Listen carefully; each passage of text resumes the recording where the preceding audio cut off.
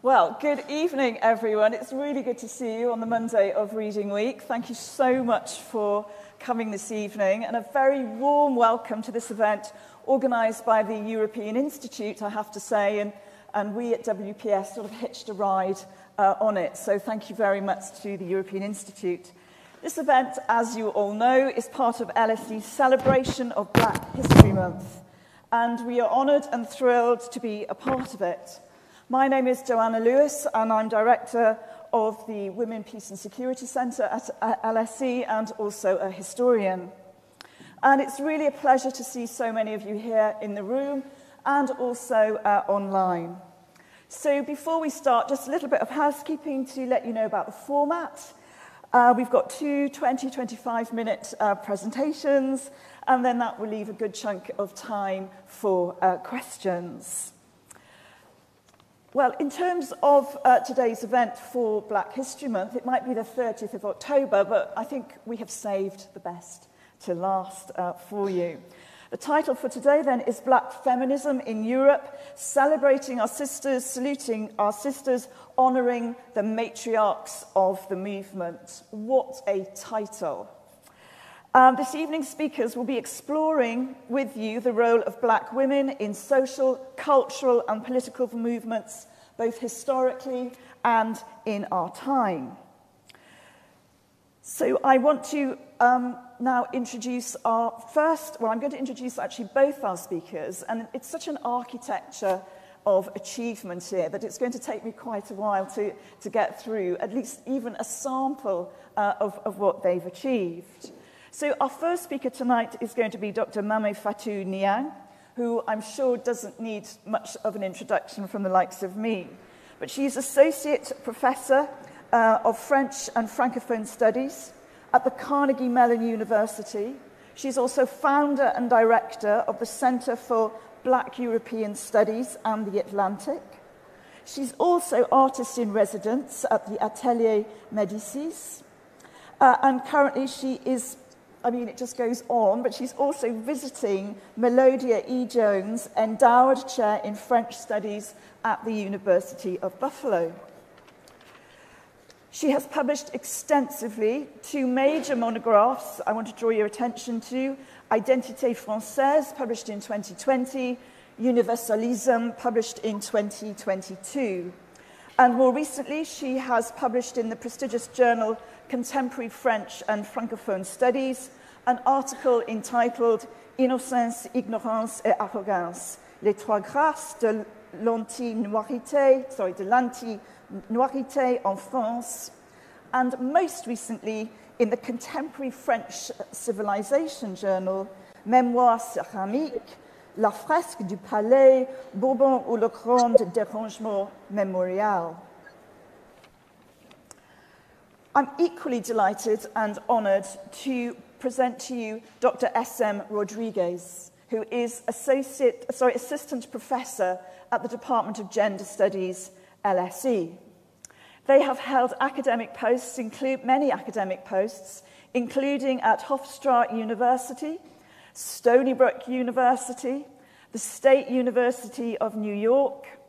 Also, they've been Director of LGBTQ+ Studies, Hofstra University, and they are the author of the acclaimed The Economies of Queer Inclusion, Transnational Organizing for LGBTQI Rights in Uganda. Also forthcoming, and we'll be hearing more about this evening, is their monograph entitled Abolition in the Academy, Scholar Activists in the Global Movement for Penal Abolition. Their research is so fascinating, it joins anti-carceral, Black and trans feminist approaches to the projection onto the body as an action and to interrogate sex as a political weapon. They are also researching on healing, justice, and transformative change-making in queer of colour communities. So we have just a wealth of achievement here, expertise, and wonderful scholarship to discuss with you this evening. So malheureusement, Dr. Mame-Fatou Niang could not join us in person for serious tragic circumstances, but we are so grateful to her for managing to be with us today online. We miss you in person, but we are so thankful that you are still here with us. So let's give a huge round of applause and a big welcome to Dr. Mame-Fatou Niang.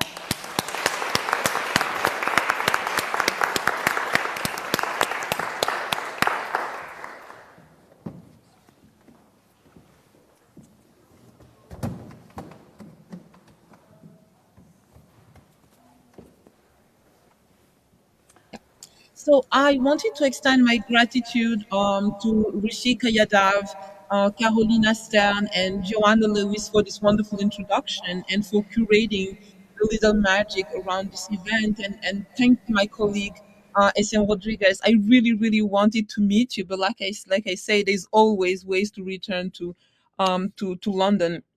um of course, I would have loved to be physically with you in London, but like I had planned, but thanks to technology we are still able to share this beautiful theme, celebrating our sisters, saluting our sisters, and honoring matriarchs of movement. I'm happy to be here and to share with you some of these reflections that make the acknowledgement part of the introduction and the second chapter of my upcoming book, project, Reformulation of Blackness in 21st Century France. This talk, as well as the book, are dedicated to my maternal grandmother, Aminata J, who transitioned last year. Grandma didn't know how to read and write, but she rocked her world and ours. Born in Roanne in the department of Loire in 1925, she belonged to the fifth generation of women who ensured that our family in the Haut-Beaujolais would keep a vibrant sense of Saint-Louis du Sénégal, our home before metropolitan France. My grandmother raised me, and I owe her my earliest understanding of my situation growing up in France as a seventh generation citizen, hounded by a question that followed me like a second skin. D'où viens-tu? Where are you from? I also owe my grandmother a deep understanding of artistic practices as undeniably tied to practices of the everyday and the experience of life itself. She could not imagine that one needed an atelier, brushes, and formal education at a famous cours or école to be an artist, as the world and everyday life serve both as her atelier and her canvas. My grandmother taught me Wolof, a language that I spoke before I learned how to speak French. She also taught me the history of my family, a history that looked seemingly chaotic from the outside, but a history of displacement, poverty, death, and erasure that was also a narrative of birth, life, constant adaptation to changes, a narrative of communication and flows between humans and non humans, a text that resonated with others in multiple universes, a canvas whose vastness went way beyond the borders of the Republic and those of the French nation state. I also dedicate this moment to my student, Yesenia Fernandez Cellier. Yessie, we are all stunned by your sudden departure, and it seems entirely too soon to speak of you in the past, as your loud laughter seems to follow those who've known you. Remembering, honoring, and healing were at the center of your time in this realm. We will make sure to continue working with you as you transition to your next cycle. In the Wolof tradition, next slide please, those who are no longer with us in flesh are still with us.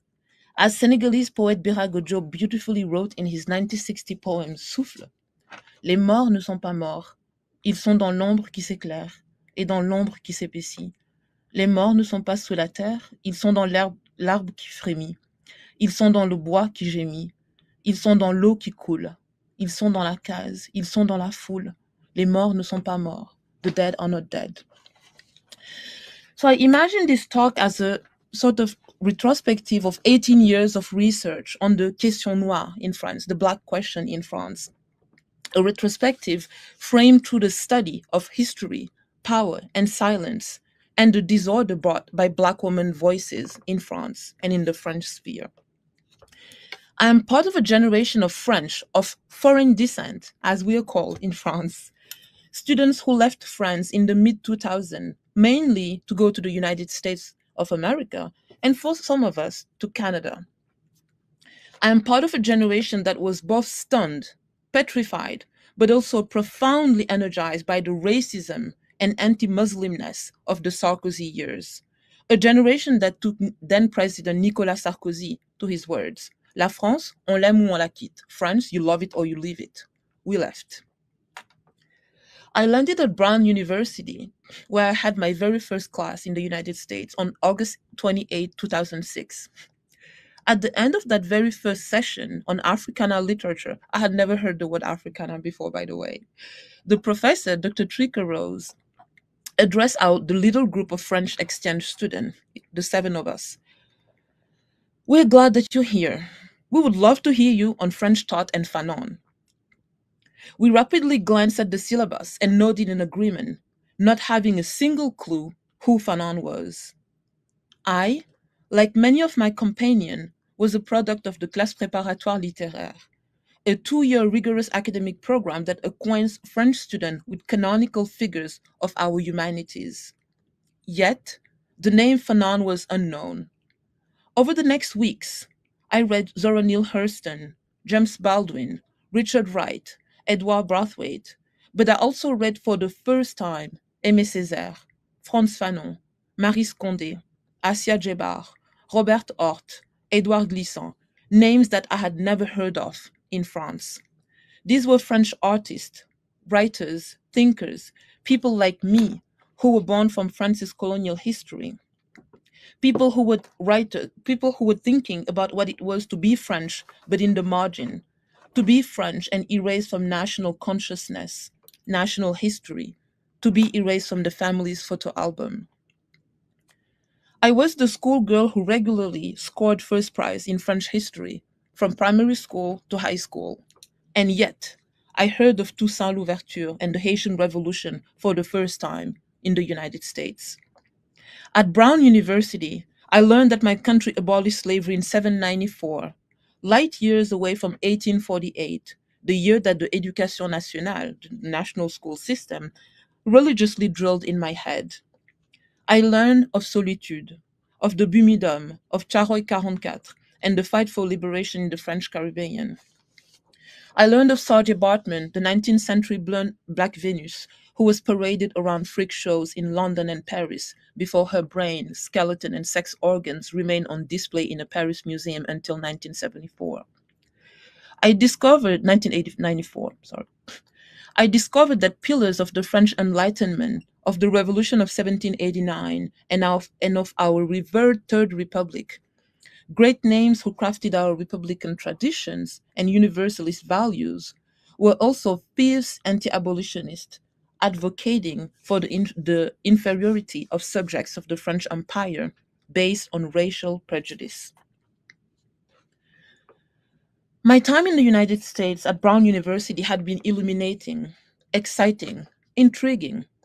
It has also set the tone of my vision as an educator for the next 18 years and grounded my research around pivotal questions. How? How was it possible?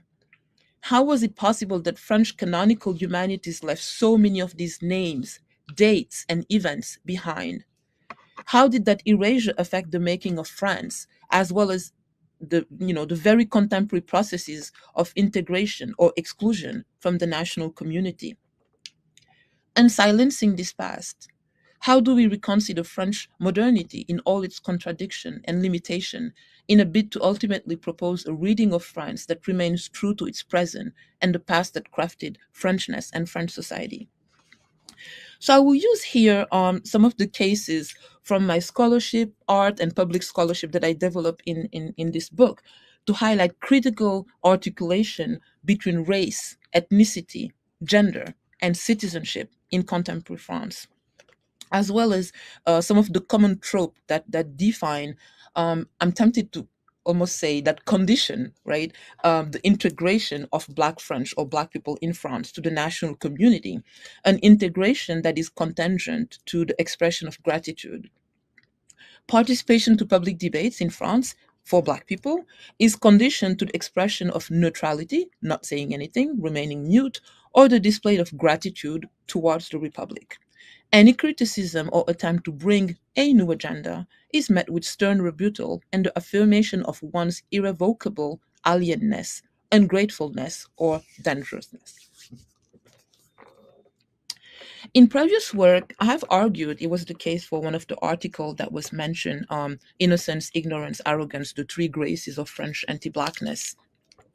I argue that French systemic racism is premised on what I call ghost racism, the refusal to consider race as a valid category of analysis when race functions in France precisely as an instantaneous element of unquestionable and natural belonging to the national group for white people, and an indelible mark of foreignness, probationary acceptance, or impossible inclusion in the case of non-whites. French racelessness effectively functions as an ideology ensuring that racism, racial thinking, and their effects are rendered invisible for the non-racialized, while racialized subjects navigate the everyday according to their manifestation. And one of the examples that I use in the book is my film Marianne Noire that came out in 2016. So Marianne is the embodiment of the Republic, and noir, blackness, and we don't say, right, we have this issue with saying black when associated with people.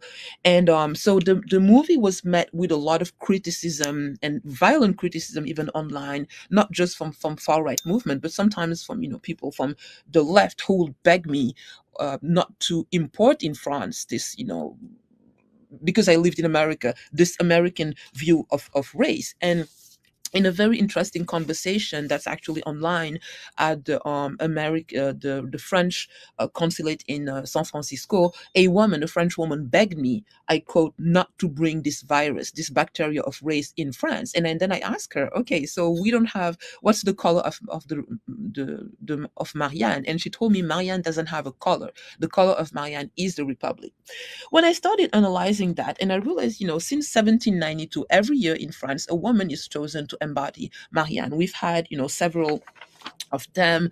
I can think of, Isabel, famous models being Marianne. And in 2013, a Ukrainian woman who had been in France for 18 days, 3 hours, Ina Shevchenko, she was the leader of the feminine movement, was chosen to represent Marianne. And nobody, actually, some people complained, but they were more complaining because of the fact that, she would flash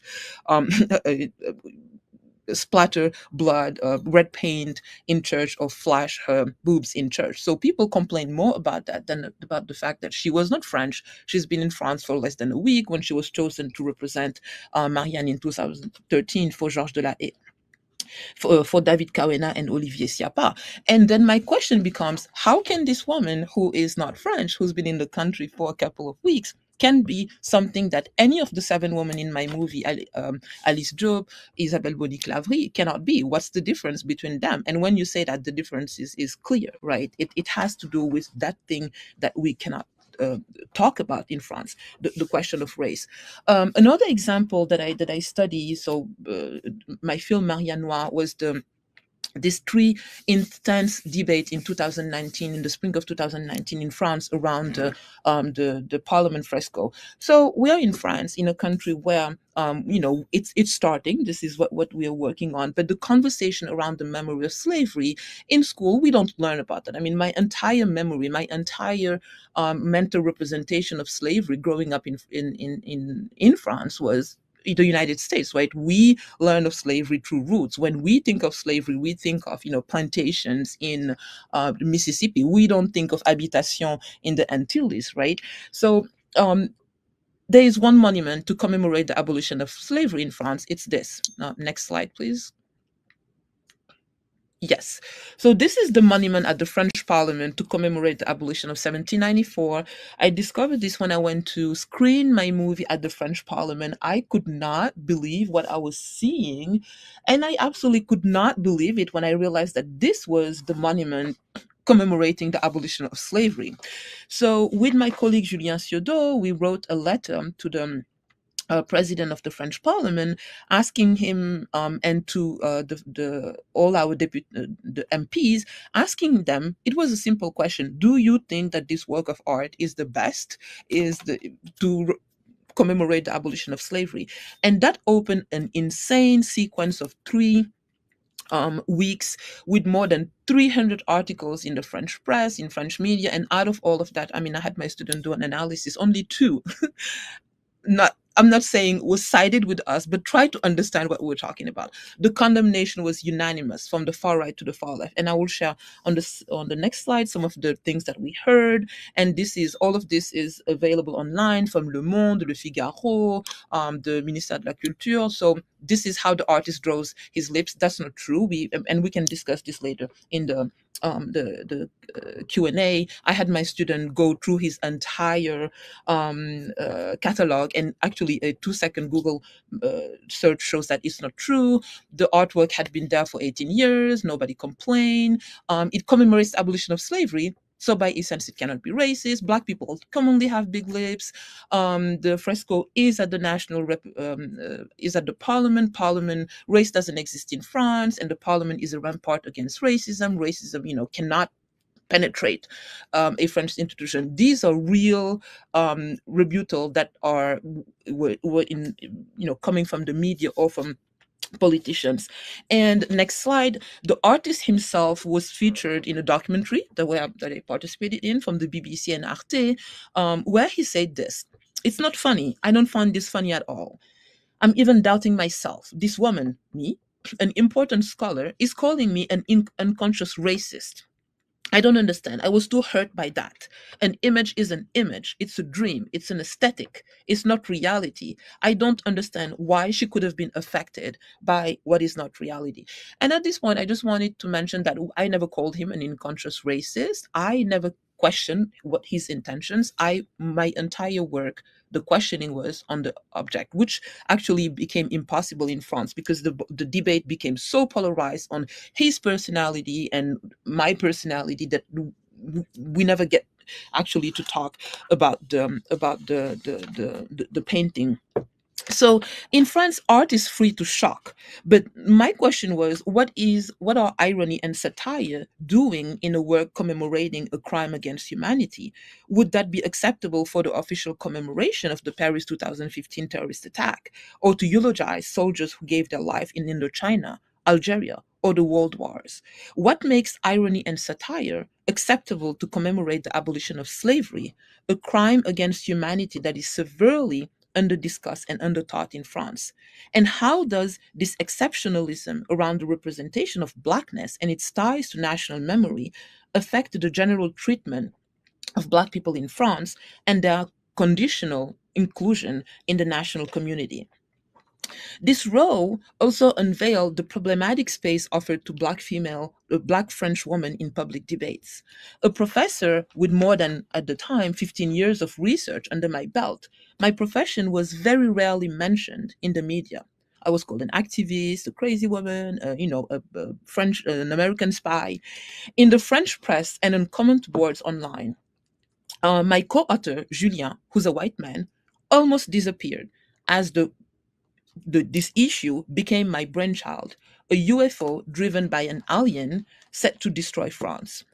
An NCONC study of close to 2,000 oppositional tweets sent to my account between April 4th and April 13th revealed that 28% were misogynistic, 30% were racist, 70% questioned my intelligence, and only 22% addressed the work itself. And many actually had 2 or 3 of the thing together. And I received 2,000 tweets, and my co-author received 12. And actually, half of them were to ask him if he wanted to be saved from my hands. So in the book, I analyze how, far from being anecdotal, The weeks of public outcry around the fresco actually highlighted the function of race as an enabler of what I call ghost racism. It's not racism in France. It's never racism. It's always something else. It's French culture. It's irony. It's satire. It's pragmatism. It's more aesthetically fitting. It's Black people's real futures, right? And tracing lines between these stances, it's not racism, it's to the structural inequalities in health, law enforcement, the relation between Black people in France and Black French, to the national school system, to judicial system. Another thing that I look at, and this is where really I celebrated the Black voices and the Black female voices that made me, and that I'm really interested, that make the heart of my work, is the work around healing. Next slide, please. 5 minutes. So I dropped and broke my favorite cereal bowl around Christmas Day 2021. Fall of 21 had been an unbelievably heavy time of loss, seeing the sudden transition of a handful of friends that for some I had just spoken to a few hours, days, or weeks before their departures. In the first day of 2022, I recreated the bowl through the Japanese art of kintsugi, also called kintsukuroi. Kintsugi is a technique for repairing porcelain or ceramic object using urushi, a lacquer mixed with gold. The repair object draws its strength, beauty, and value precisely from the very fact of having been repaired, and from the golden curves that weld all fractures by sublimating them. Kintsugi is not just about piecing together a broken object and covering the fracture with gold. Ceramic, if you do pottery, you know this, is a living object. And you want here to reach some type of symbiosis between the ceramic and the gold, like an organ transplantation, wanting to reduce the rejection of the graft. It is based on wabi-sabi, the acceptance of imperfection and of the natural cycle of life, birth, growth, decadence, as well as the possible transformation that lie within these voids, fractures, cracks, and silence. This bowl, once broken during a time of loss and death, is still serving breakfast. I had breakfast with it this morning. I use my pottery work to highlight what I call in this book the ceramic memories that are effectively post-colonizing France's national jest. Grounded in an ethic of imperfection, fractures, and Guattarian ligne de fuite, they illuminate the radical healing gesture nested in the account of silence past. I consider collective memory as an artwork carefully polished and transmitted over the centuries by the artisan of national identity. At the heart of this system of power, silence functions as a necessary condition for the ordering of fact, the assemblement de la communauté. As we find ourselves in a moment of tension between the supremacy of a sedimented roman national and the reality of its recomposition, ceramic memories are created by the stifled meanders of the collective experience. Coromantin, Les Tirailleurs, Le Concharoy, Béanzin, Mafungo, Solitude, Sétif, Guelma, Herata, all the characters and pages torn from the French national novel, characters whose polycrystalline remains expose the transparency and cracks of the national memory material. In this economy, we no longer talk of repairs, as what has been taken away and broken is truly irreplaceable: lives, generational wealth, futures, but rather talking of inscribing the breakage and erasure in the very process of refundation. It is no longer a question of repairing, of patching up what is falling into pieces, but of composing from the multiple, like the ceramist and its fleet of raw material. A clear illustration of this are the stratas metaphor used in my book by French choreographer Bintou Dembélé in her reaction to the De Rosa fresco. Next slide, please. This is what she says. The presence of this object, the fresco, and now this defense by the institutions, it's like we're being excommunicated, or that we do not exist, or that we exist actually like that. What do we do after this? We are kept at the door at so many different levels, stratas that threaten to collapse on us if we don't confront them head on. Me, Bintou Dembélé, daughter of Demba, I sit on top of them. I don't care, and I do with it. I was born here, and I'm from there. I'm neither here nor there. Half here, half there. All of us, you, me, Alice, Aya, our children, we are bits of that. My generation relied heavily on Black America to create our idea of Blackness. But an issue brought by the reliance on the African American experience and the general idea of Blackness is that it hid undercurrents that were extremely strong within Black communities in France, undercurrents that were visible in what I call in my book progressive and regressive Blackness. We might come into that during the Q&A. Another risk is the erasure of part of our history, as it is already the case with Afrofeminism. If Bell Hooks and Audre Lorde have become household names in the past years, few people in France, and especially of my generation, younger generation, knew about Jeanne-Martin Cissé, Annette Mbey-Derneville, Paulette Nardal. Nardal is getting better. Eva and Jeanne Leroux. On Trial with the Black Panthers, Angela Davis, Afeni Shakur, both the media and swaths of the Afro world run with these references. 3 more minutes. Ignoring the UFM, Union des Femmes de Martinique, or the Rassemblement Féminin, both founded in 1944. The UFS, Union des Femmes du Sénégal, founded by Guinea's Jeanne-Martin Cissé and Senegal's Annette Mbey-Derneville, both women who publicly rejected the UFF, Union des Femmes Françaises, seen as catering to the needs of white French women. These voices coming from all sides of the French Black Atlantic should not remain in the dark, as they hold the keys to our common but dispersed past. Celebrating my sisters, saluting their lives, and honoring matriarchs of the movement helped me address the racial divide at the heart of my vision of my own self, but at the heart of the construction of Frenchness at the national level. Today, I affirm that I'm Black, deeply African, and also deeply French, even though the second article of the French Constitution forbade me from hyphenating my Frenchness, and even though whiteness continues to be the untold norm of Frenchness. This positionality is one that I chose, one that arises from and opens radical horizon of emancipation. I am from what they call the margins, and here I'm quoting Afro-German poet Maya Aim, I chose to move in and out of their so-called center when and how I want.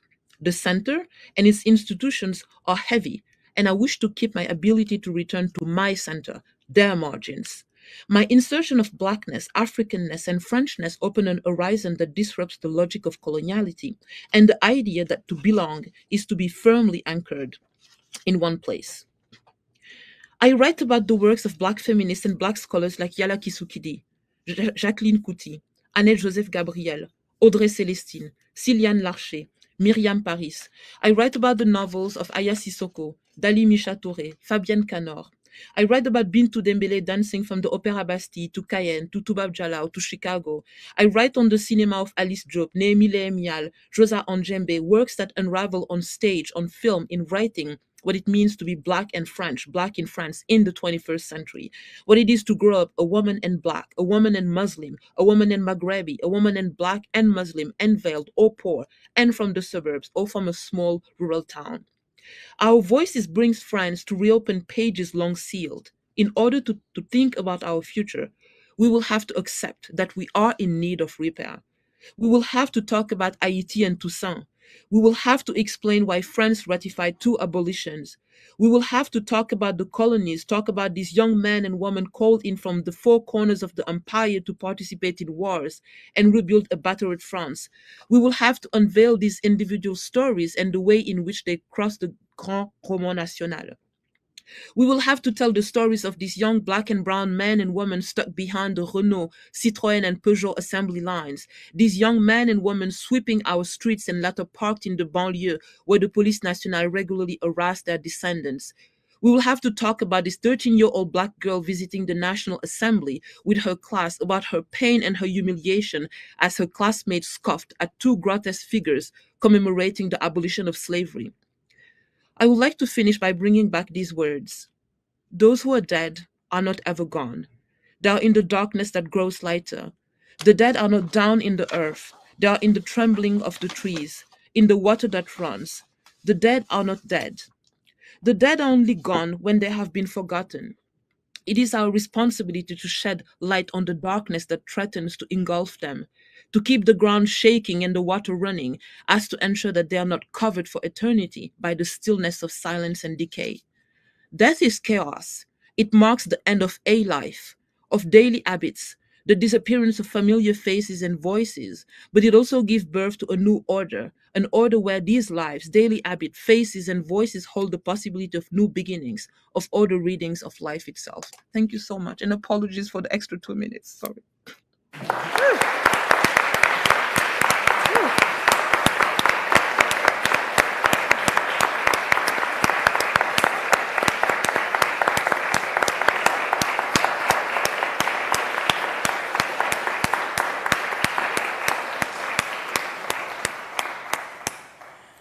Mame-Fatou Niang, people didn't want to stop clapping then, and you're not here, but I want to tell you that you could hear a pin drop from start to middle to finish. So thank you so, so much. You brought such eloquence, grace, and beauty to such ugly topics. We are grateful to you. Thank you. Well, next, it's my great pleasure and privilege to hand you over to our next speaker, Dr. S.M. Rodriguez.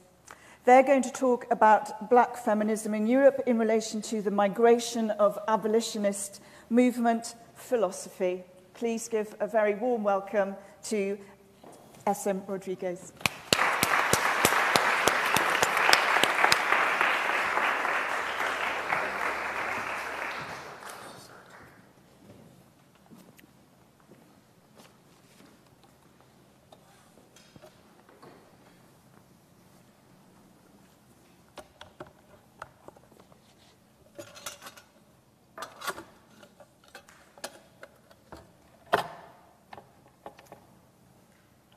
Just click over.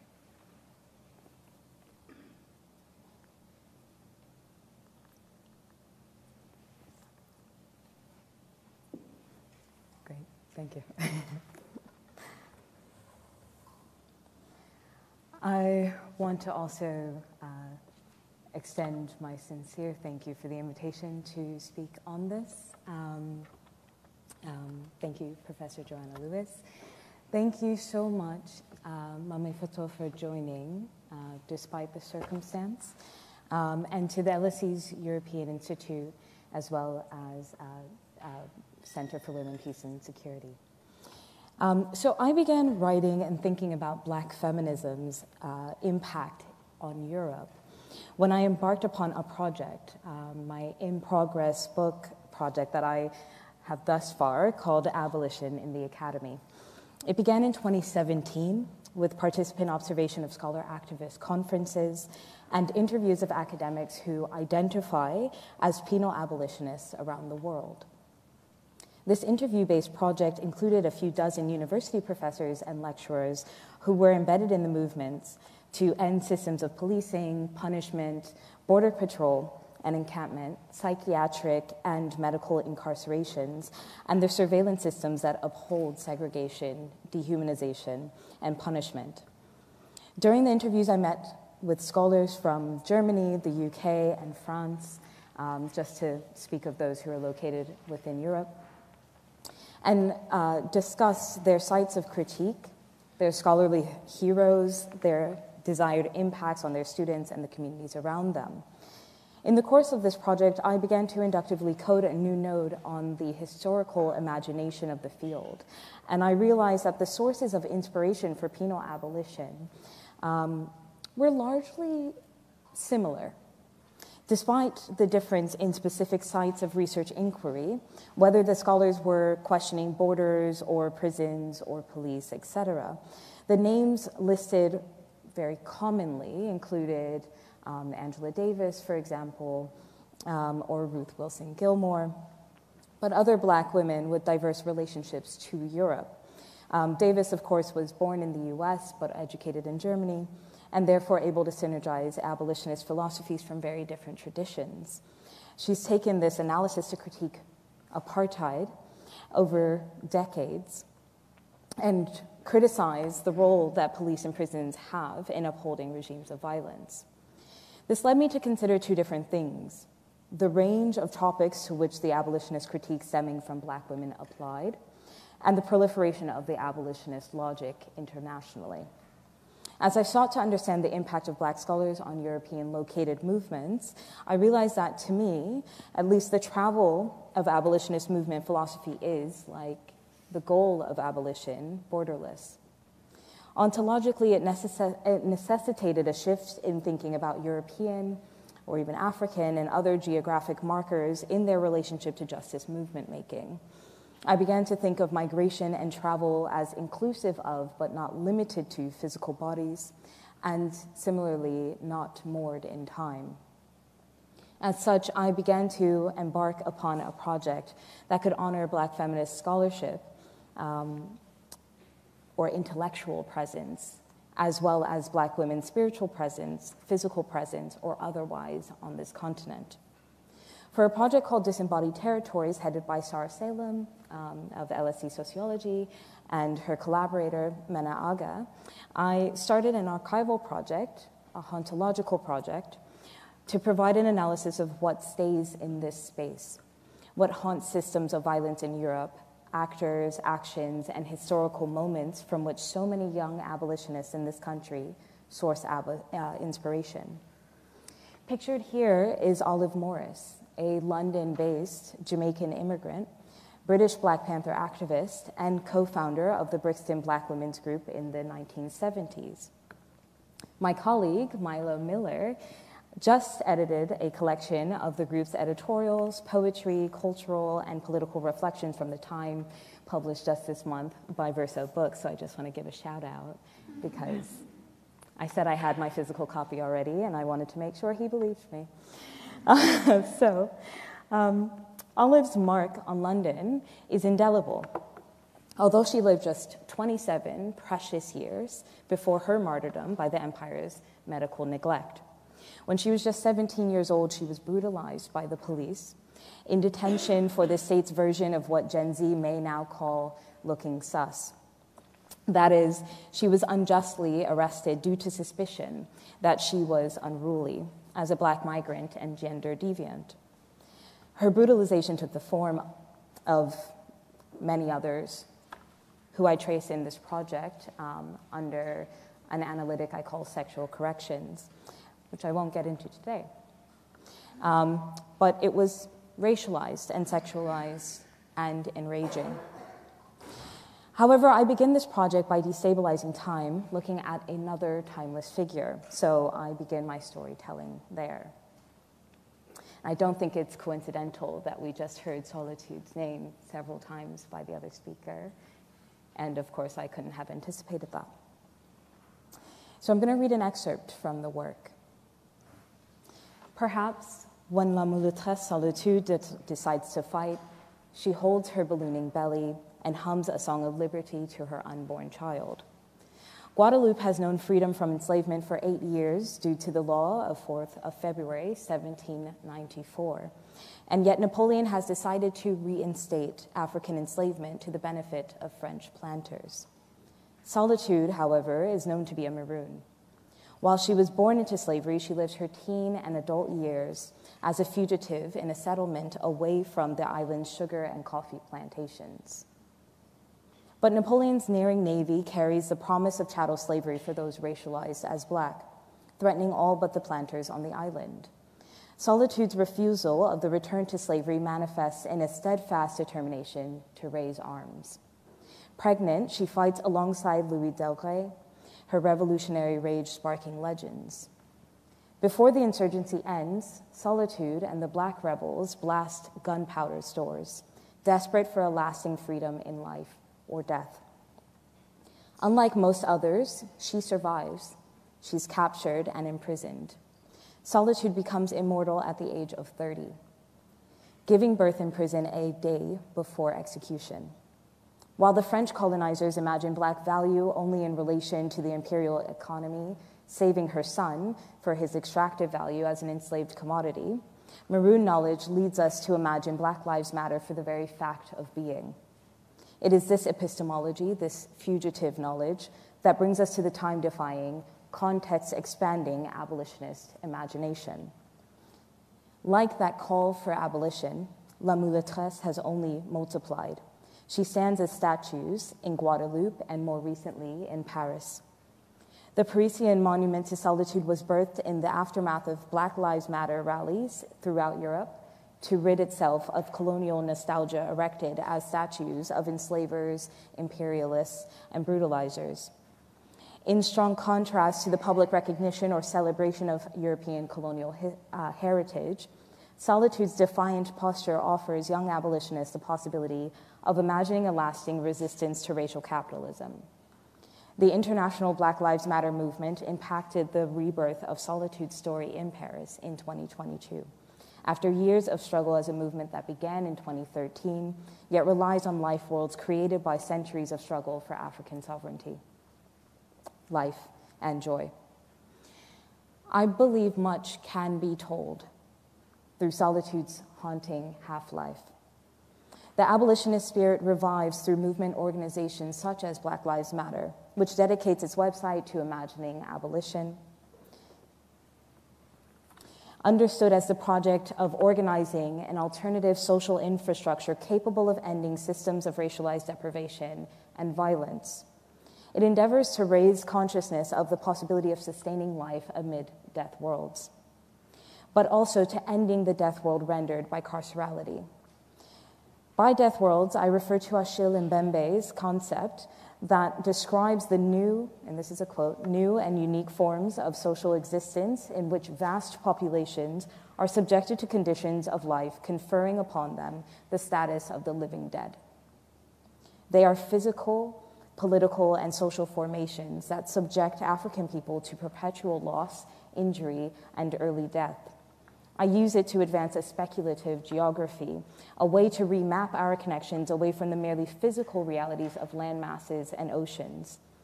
The current penal abolitionist project is one such struggle against the death world, focusing primarily on prisons, policing, medicalized and psychiatric incarceration, border patrol, and encampment.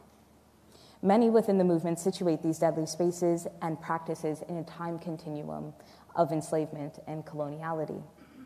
I ask, how can we recenter the transnational legacy of African women's resistance to carceralism to better understand their contribution to today's abolitionist imagination? Alongside Annie Pfingst and Wangui Kimari, I consider carceralism the social mechanism that, quote, defining and determining criminality and authorizing spatial, temporal, and material modes of punishment, end quote, which reanimates coloniality through inordinate surveillance, arbitrary detention, and zones of separation. The stories cited here serve as sites of resistance to colonial punishments, such as involuntary servitude, imprisonment, immigrant detention, displacement, and their political economic underpinnings. In turn, the sites of resistance, I argue, speak to penal abolition, defined not as the movement against oppressive institutions, but that which seeks to end the ideologies that uphold and reanimate them. The history of prison itself is deeply intertwined with colonial administration and systems of control. Prisons are crucial to maintaining the imperial and neo-imperial economy as the forced labor within it sustains war and reinforces the coloniality of race and gender. The mushrooming of the total institution works to regularly employ banishment from the community or a social execution, which during pre-colonial times would have been a last resort rather than a default response to social offenses. Incarceration rates for African women around the world have risen sharply and often rely on allegation and indigence rather than any infraction of the law. Therefore, we must be deeply critical of the function of prisons in society and the global commitment to social control through carcerality. Abolitionist feminist Angela Davis argues that gender structures the prison. The very design, function, and logic of prisons are set upon gendered ideologies that emphasize a natural binary, imbue privileged assumptions and forms of differentiated punishment for people coded men, women, or otherwise gender deviant. One such assumption embedded within the prison structure is that normal, natural women are less inclined to engage in criminalized behavior.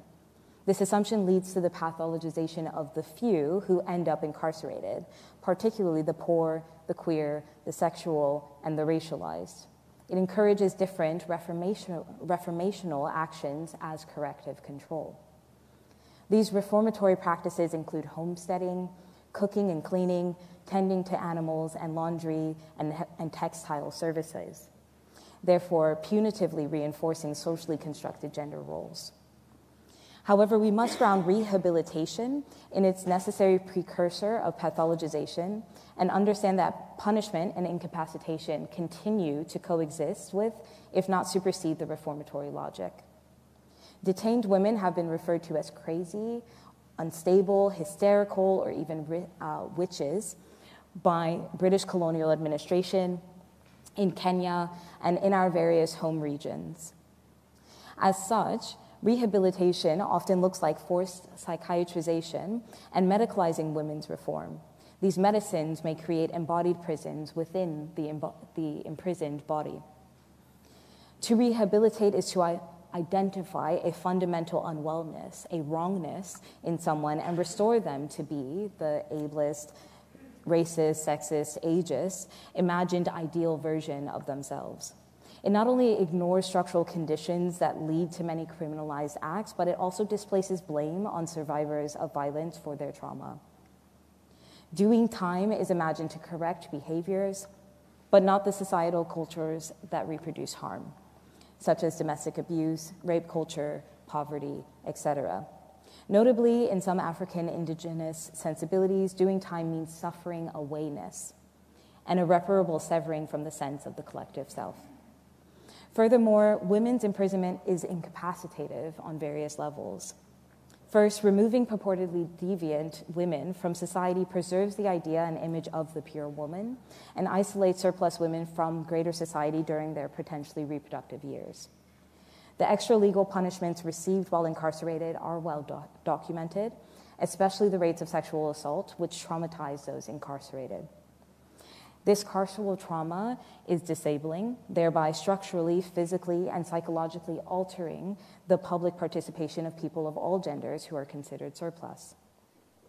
As such, anti-carceral feminists argue that societal disablement is a cyclical project. Structural neglect and carcerality exist outside of the prison and then funnel women into the further disabling environment of the prison. They are then ejected, traumatized, back into society, less able to live fulfilling and dignified lives. Therefore, many argue that women's imprisonment supports the aims of eugenics, removing the racialized, poor, queer, and disabled women, or disabled, from the public in the short term and in a progressive eugenicist sense. This argument is only supported by the critical scholarship into the practices of abortion, sterilization, and antenatal neglect in carceral facilities. However, in a more general sense, we must understand that women's imprisonment serves to stop the quote-unquote unruly African figure from challenging the social order of white supremacy. This social death or expulsion from humanity is a facet of necropolitics that we need to recenter to understand the strategic silencing of women of African descent.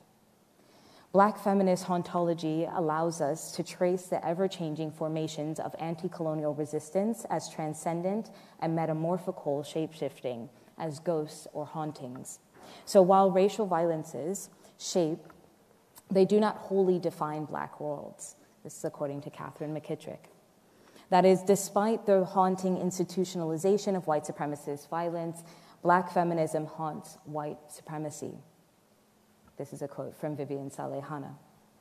The hauntological quality of my analysis rests in the destabilization of time and lifespan, especially the lifespan of philosophical and spiritual presence.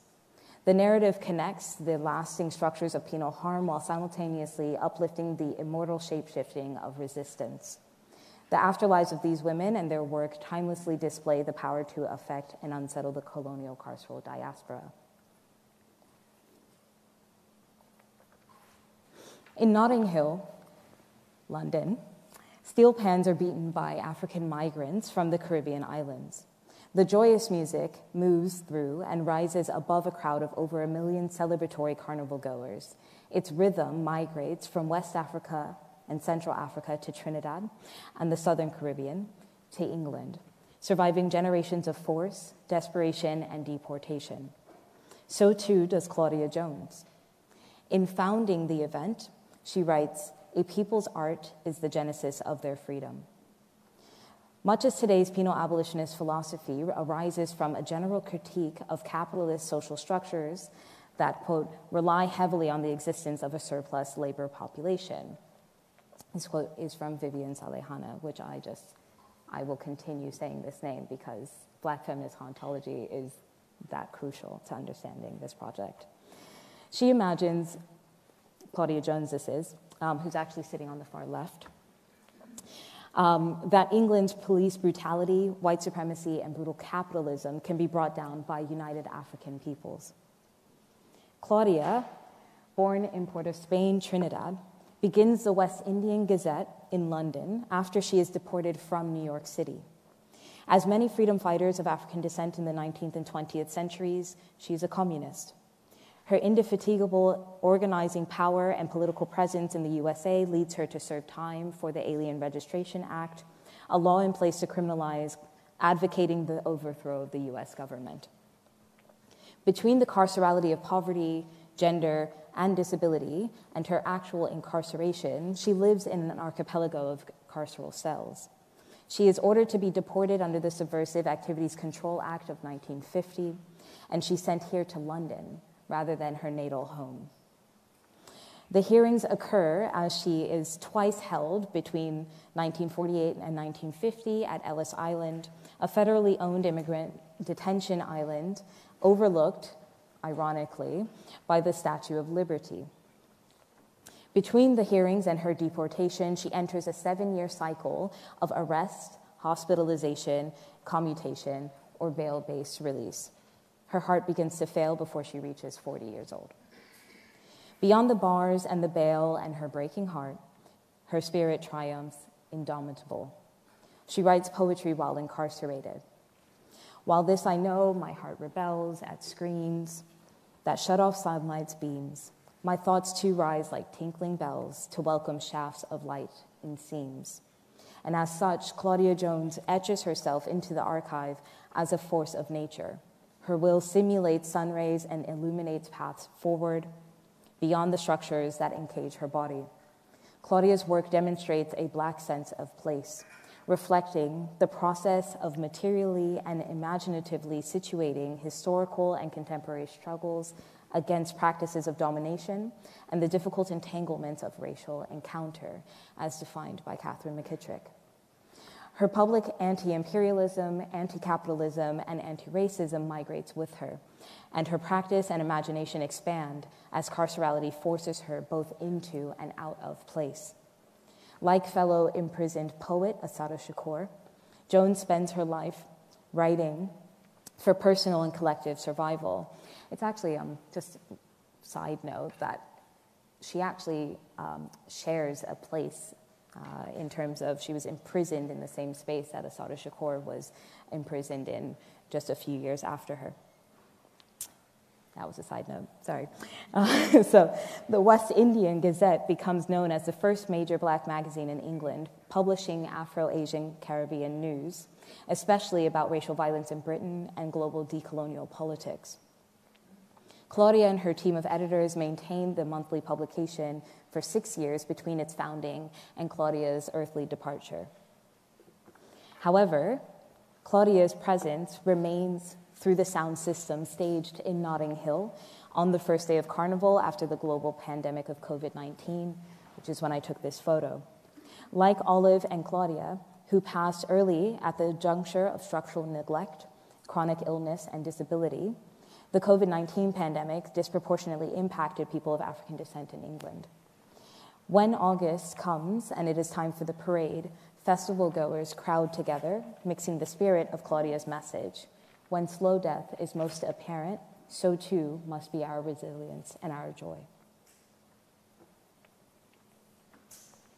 The African diaspora begins as a story of force, migration, labor, and racial identification, but lives as a story of resistance and connection. When the markers of force have shifted rather than died, the resistance and connection have only amplified. What Black political womanhood offers us is a look at how resistance moves across borders and then inspires new generations of movements. Even when meant to be defeated or deported, the revolutionary spirit lives on. It mushrooms in exile. To return to Vivian Salehana's words, African women's political struggle does not experience death, but rather it haunts white supremacy. What this haunting gifts us is the vision, truth, and possibility of abolition. According to Dylan Rodriguez, abolition is a dream toward futurity vested in insurgent, counter-civilizational histories, genealogies of collective genius that perform liberation under conditions of duress.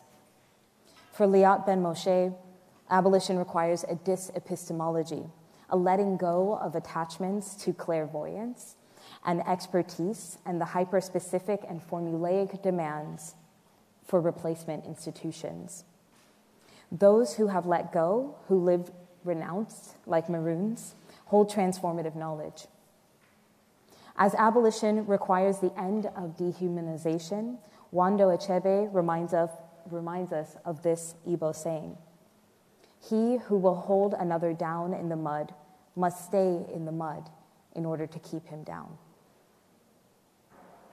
She explains, the revocation of someone's human rights forces an unaliving, an unhumaning, unbeing onto them, which forces all, oppressed and oppressor, to lose the beauty of their being.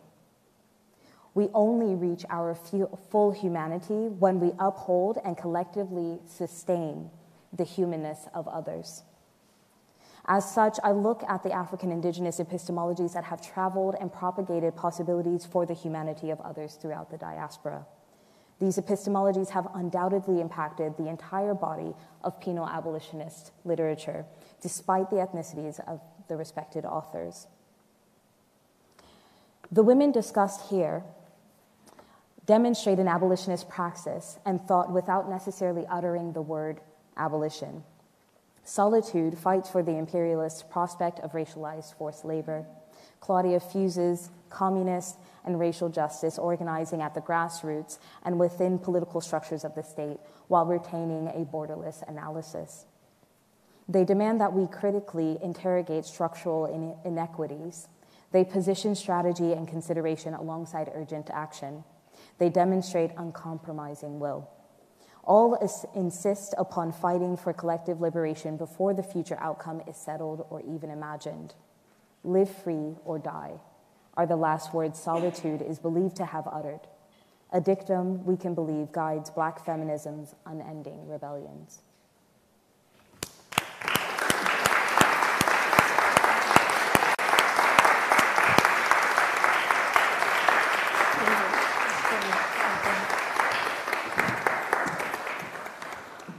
That was brilliant. Thank you so much. You brought so much eloquence, so much power and insight. And again, we see in these heartbreaking examples the strength of spirit, of intellect, of the power of the afterlife that is so much stronger than these histories of repression and brutality that are with us today. So thank you so much. We've got time for questions, so I'm going to pass over to you, the audience. It is now your turn to have your say and to respond. We want to hear from you. So I'm really glad that we've also got Mame-Fatou with us back. Thank you so much for being with us. Some questions then, please. We're going to do the usual LSE thing and take 3 in a row. So...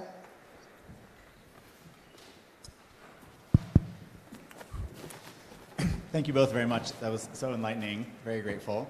My question is for Professor Niang in Carnegie Mellon.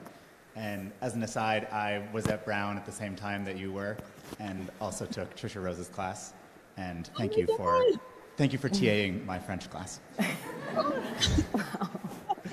My question is, my understanding is that it's very difficult to demonstrate racial inequalities in France, in large part because there is not data, and the government is very resistant to the standardization or collection of data on race. Is that the case, and can you speak to what's being done to maybe combat that? Is this David? Yep. Wow. Ici, oh là! Ah, je vais pleurer! Action I was going for, so I'll take the answer offline. That's beautiful. Incroyable! Oh my goodness! I need a moment. Incroyable! Mais toi là, attends que je t'attrape. So, you know, I'm thinking a lot about this question, in the last chapter, the last part of the book is on healing reparation, right? And when I talk of reparation, of course, I'm um linking it to the global conversation, especially post George Floyd, but also before George Floyd in France, we had lots of conversation around um, you know museums and return of stolen objects. So just thinking about the conversation on reparation, and one of the argument that we hear in the debate, in this debate, the first one is repairing what? There's nothing to repair. I mean, right? That's just the topic of my book, Universalism. I mean, universalism is perfect. It's the perfect system. What do you want to repair? You wanting to touch this means that you actually want to contaminate it. You want to attack it, right? You have this vision of society that is racialized when race does not exist. So, and this is something that I heard a lot during the fresco hoopla, like, the race doesn't exist. By calling this object racist, you are the racist. So the very fact of refusing that we need to address an issue, that we need to address the glaring disparities in the overrepresentation of minorities, racialized Black, brown, Muslim kids in jails. So there's nothing to repair. And my first point to that is that, for example, when you look at universalism, we're told that it was perfect. It was perfect since its inception, 1789, 1792. But universalism coexisted with slavery, right? Slavery was not abolished before 1794, then it was reinstated, then abolished again in 1848, which, by the way, I never learned in France. I learned that in the US. Poor people could not vote. Universalism coexisted with a second, like a de facto second class status for people in Algeria on the basis of their Muslimness. Universalism, I mean, women couldn't vote until 1944. So you have the theory of what people are saying, this is perfect, it needs to be protected from people trying to change it. But the reality is, are we living, I mean, is the reality on the ground the parallel with this principle? So, and that's really my point, where I'm not going to wait for people to start realizing that we are actually in need of repair to make the move. And that's the conversation that we're having, for example, with datas, right? We are not going to have datas. We don't want race-based or religion-based data, because France is liberté, égalité, fraternité. But if we don't know what we're talking about, if we cannot put numbers, how do we know that we have a problem to solve? So, and I was just playing with all these ideas in this book. It's not that because people don't see a problem, that we don't have a problem. And I'm not going to wait until people realize that we have a problem and give me their solution to bring the one that they have. And for example, one of the and I'm going to stop here. One of the example that I give is police violence. We spend decades, and when I say decades, it's not just us in metropolitan France. I'm talking about police violence in the colonies, denouncing police violence. And my first book, 2 chapters were on police violence. And I'm always, I'm mixing the situation in the US with the situation in France, because there's no such thing as police violence. Enters 2018 and the Gilets Jaunes movement. And for the first time, we're seeing on live TV white grandmothers being hidden by cops in broad daylight.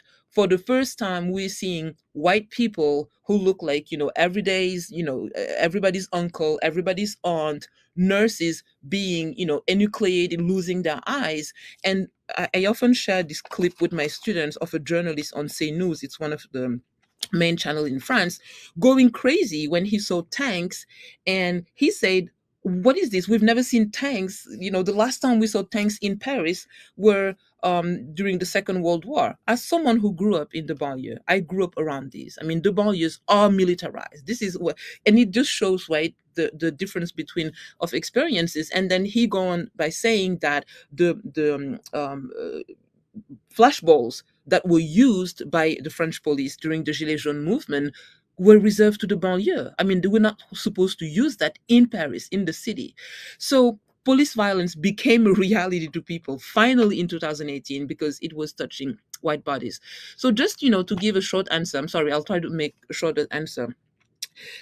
It's not because others don't want to recognize the reality of what we're denouncing that we are not going to find solutions, because we might have been told that blackness doesn't exist, that you cannot be black and French. But the reality of my existence is that I am black and French, and I know that I exist. I'm here, right? And I've known for as long as I've existed, I've known how to address my dream, how to think. And my grandmother's was a big part of that. So I've had solutions, and this is what we're doing in my books and in Alice's films and in Bintu, bringing solutions to problems that are now becoming everybody's problem increasingly, and not just the problems of Black people or the banlieue or Muslims. Well, Mame-Fatou, thank you so much. That was a lovely question. We've got no questions yet online, so please, audience, jump in. Yes. Thank you. Thank you so much for the amazing talk. I have a question for Professor S.M. Rodriguez. Carcerality is often linked to the idea of serving justice. So my question is that when we are working on penal abolition, do we require a radical delinking of carcerality and justice? And if so, what does this new alternative imagination for justice entail, or what would you say rethinking justice would entail?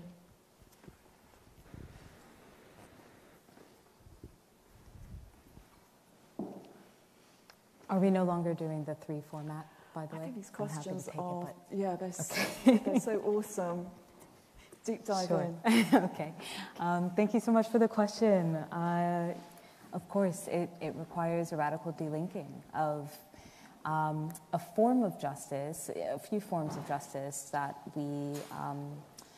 our states are saturated, right, with logics of particularly retributive justice and I'd say incapacitative justice. So in criminological literature, we tend to address or think of justice through various kind of motivations.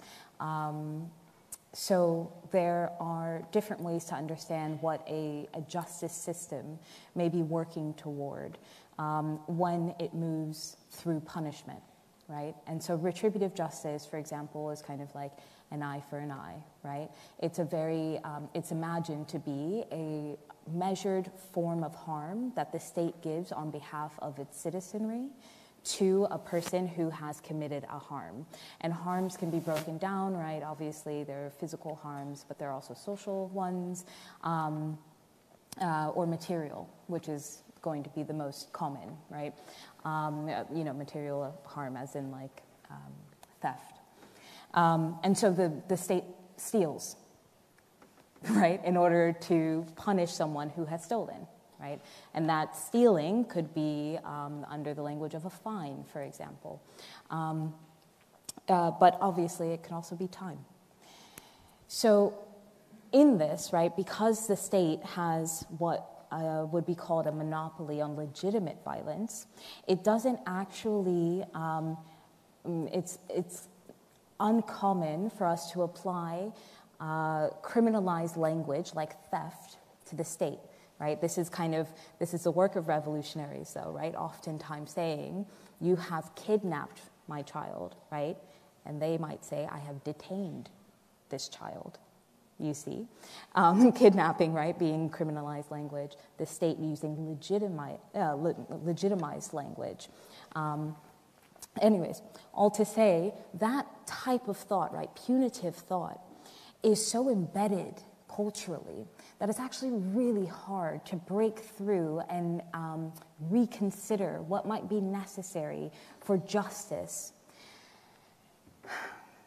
The forms of justice that abolitionists usually discuss or engage are transformative justice. So this is a form of justice that reimagines what the root cause of the harm is and attempts to address that condition, right? And so if we're thinking about theft again, why did someone steal becomes a more important question than how do I hurt you for stealing, you see? Transformative justice then looks at several things, perhaps decriminalizing, and so in that way actually getting rid of criminal, laws, ideologies, and sanctions. Because we are constantly expanding what is and is not a crime, right?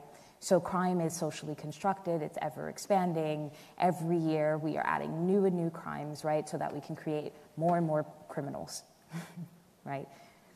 So decriminalizing is one kind of aspect of that.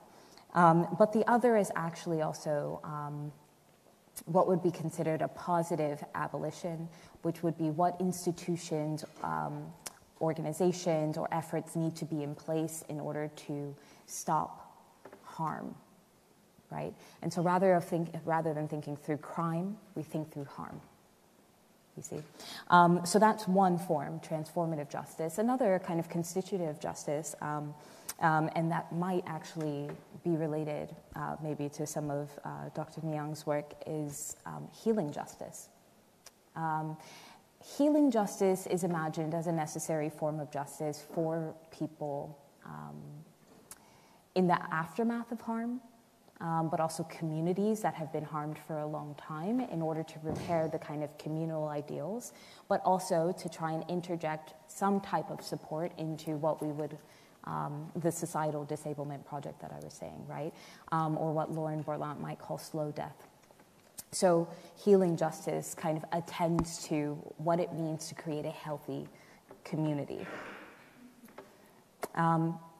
So all to say, there's a lot of really incredible thought that's happening to nuance a conversation around justice and divorce it from this idea that we have that's given from the state that justice is somehow served when someone is harmed on the behalf of someone who has been harmed, without actually dealing with how I experience my own healing after I've been harmed, right? The state has no provision for that.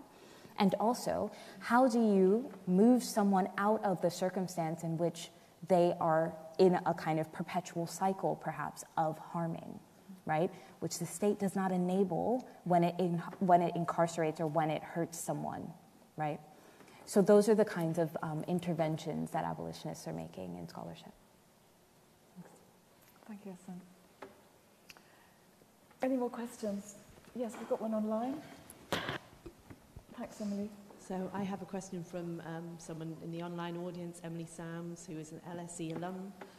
And her question is for Dr. S.M. Rodriguez. How do we theorize and apply black feminist abolitionist principles in a time where academic freedom is threatened, such as removal of critical race studies and gender studies from academic spaces? I'm sorry. Before you give that microphone back, could you just repeat it one more time and who it's from? I just couldn't hear you Certainly. Quite as well. It's from Emily Sams, right, who is an LSE alum. Okay. And the question is, how do we theorize and apply black feminist abolitionist principles in a time where academic freedom is threatened, such as removal of critical race studies and gender studies from academic spaces? Yeah, thank you. I mean, I believe Emily Sams is on her way to doing this work herself. So it's a funny question. Thank you for the question, Emily. So I would point you in the direction of a few, well, I guess in two different directions. One, we can look at the situation that's happening in Florida, for example, where there are these kind of great forms of censorship that is occurring with all of this Stop Woke legislation that's popularizing around the United States, forcing many academics to leave, just leave, because they actually cannot be, they can't retain their jobs within those spaces, because all of the metrics of evaluation that secure a job in the United States academic system, such as the system of tenure, which requires that you meet certain standards of evaluation, lest you lose your job, which is a really important kind of caveat.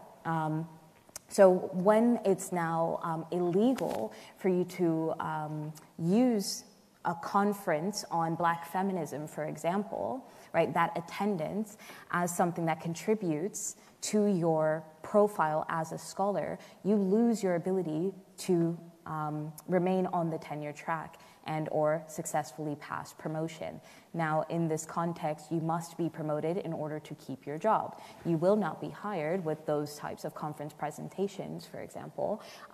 So, just to say, when we are dealing with, or kind of framing this, attack on academic freedom in different spaces, it is to note that this is something, these kind of neo-fascist movements, regimes, etc., are actually mushrooming in various circumstances. We are also obviously increasingly facing that here in this context in the UK, when we are being politically silenced on massive levels around any analysis of apartheid, of segregation, of punishment, and how securitization may work for settler colonial regimes.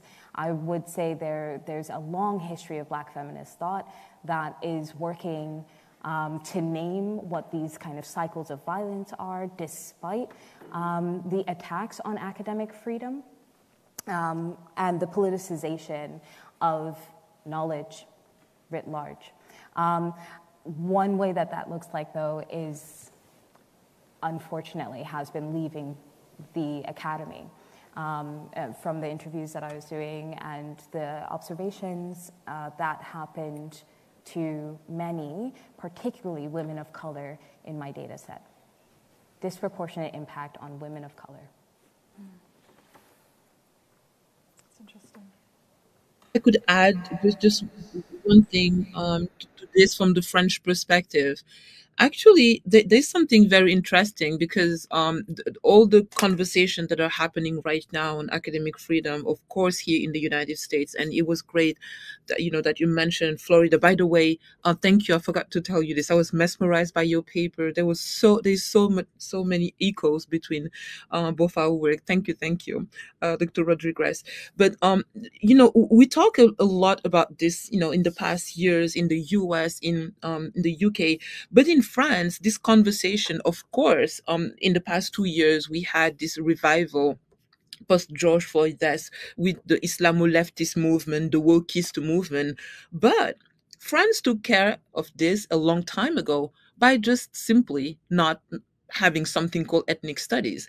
There is zero department of ethnic studies in France. There is zero department of Black studies. So the only way I could study Blackness in France was to actually go in the US, which is one of the, we are working on a database of French researchers working on Blackness in France. And so far, 87% of the names that we have close to 200 names, are in the US. So our country took care of that by just simply not allowing that. But this is the other thing. We have 154 departments of Black American, African American studies. So one of the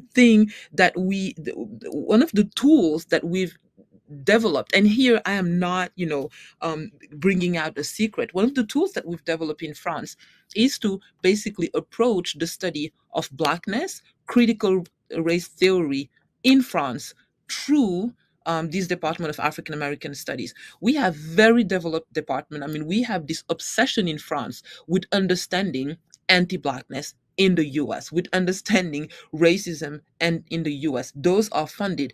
And bizarrely, the wokest accusation are oftentimes geared toward scholars working on blackness in France, because remember, race doesn't exist. You're basically working on a chimera and you're creating a problem that doesn't exist. You want to work on black people in South Africa? Great. You want to work in critical race theory, all the bad things that Americans are doing to black people then and now? Amazing. You want to work on critical race theory in France? It doesn't exist. You're creating on top of your head. So one of the things, and I'm just going to finish on that we found, and I really like that you mentioned the fact of having to leave the academia. I mean, when you think about the radical possibilities that are left by the academia, decolonizing the academia means, I think that, the last end might be just leaving, because is it actually possible to decolonize this institution? But one of the tools that we've developed, and I just created last year a Center for Black European Studies, we've discovered that basically it might be very hard for a Black Danish woman to work about blackness in Denmark, but it will be possible in France. And a Black French woman cannot work on critical race theory in France. It will be made impossible, but she can do it in the US. And a Black American woman who can't work on this in Texas or in Florida can go do it in Sweden. So really, and this is really giving lots of oxygen air for the need to work on a transatlantic global vision, because and I mean, we're really just starting to look at those channels, but yeah, so it's one of the tools that we're looking at. Thank you so much for that. We've got time for one more question. Anybody? Yes, thank you.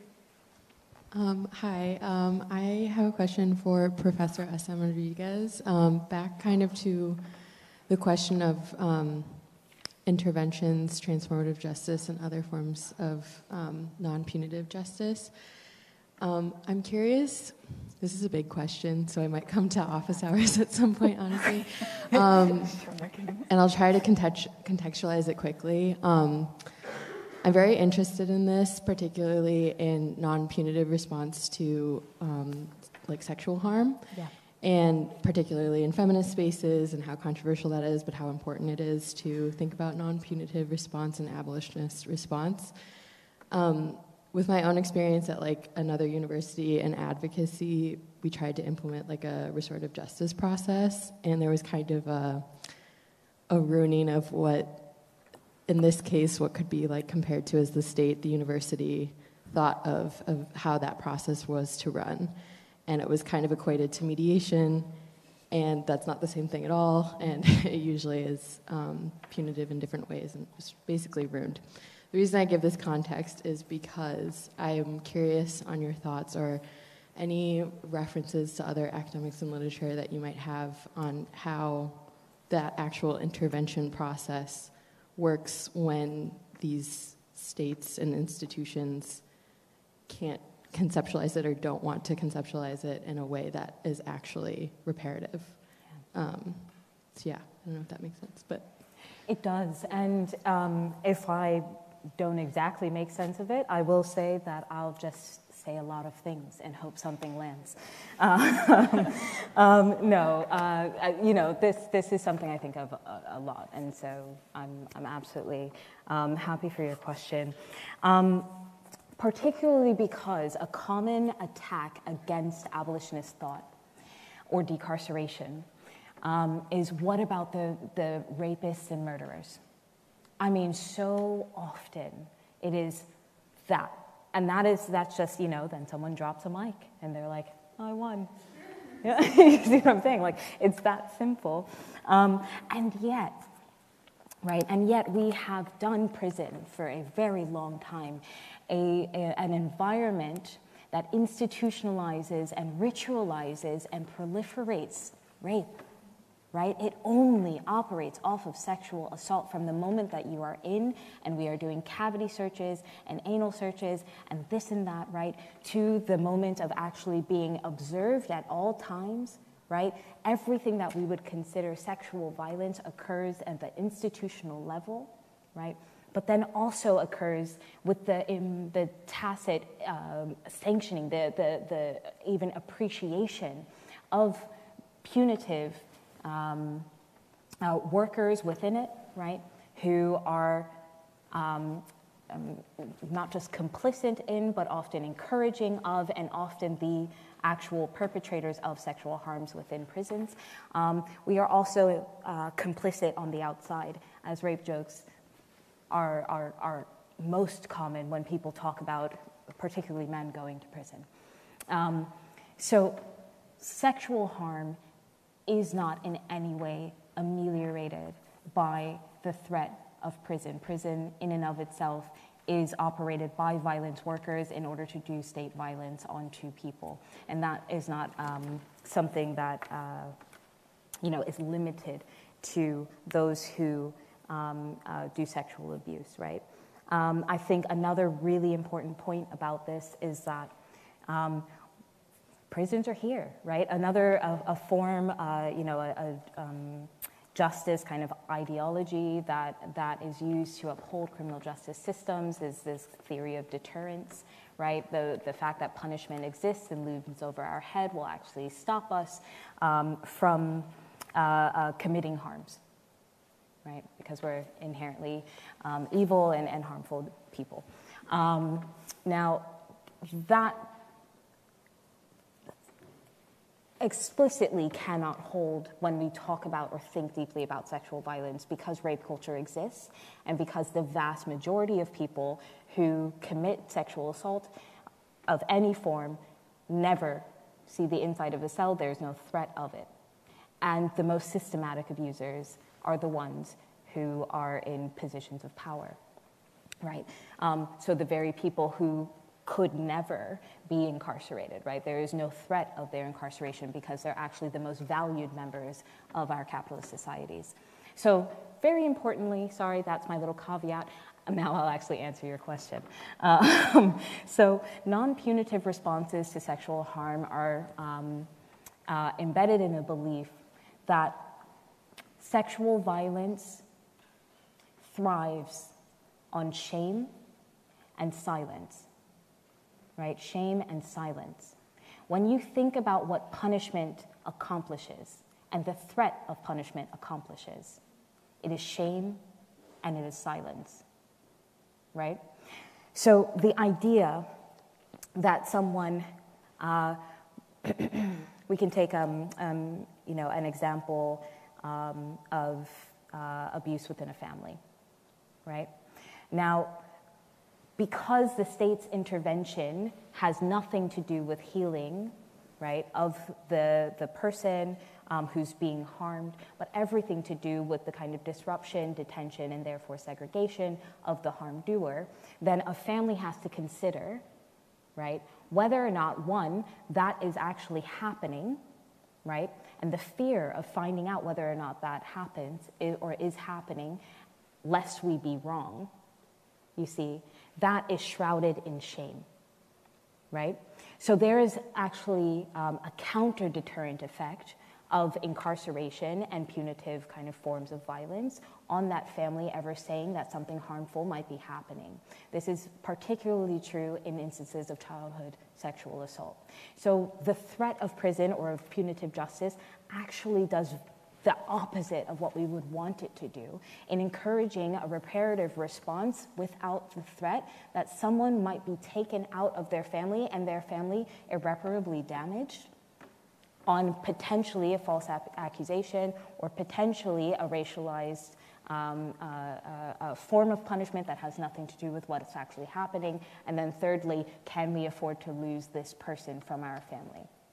You see, those three different levels of consideration are all there when we're thinking specifically on retributive justice and relying on retributive justice to end sexual violence. It cannot do it.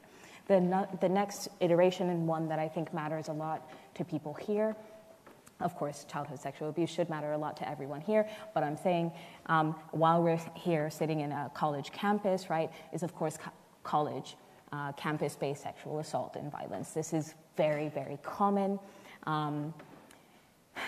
If we are operating under the assumption that 1 in 4 right? 1 in 4 women on a college campus, right, are going to experience some type of sexual assault.